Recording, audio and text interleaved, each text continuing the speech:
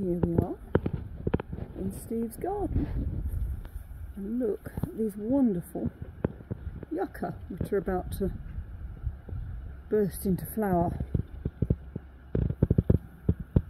and everything has gone really beautifully green.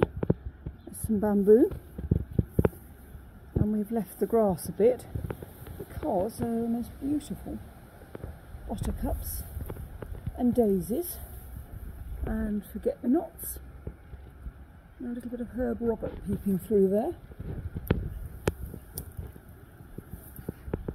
and there's a fig, a little fruit on it.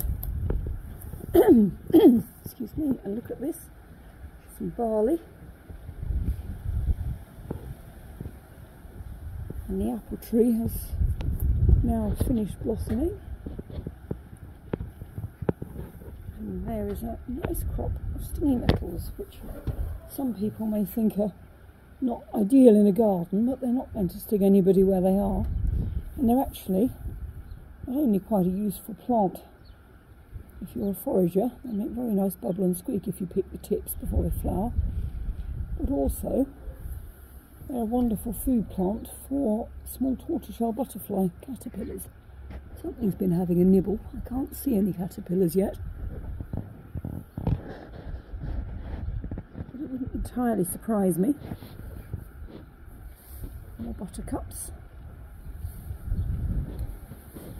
And oh look, there's some more yucca going to flower. So there may actually, oh, nice thistle there, going to be rather beautiful. This is a good mixture of cultivated and wild gardening. Look at that lovely strong flower stalk. That's magnificent. And a lovely patch of snowy white daisies. Some of them going over now, but when we eventually do mow the lawn, they will be back.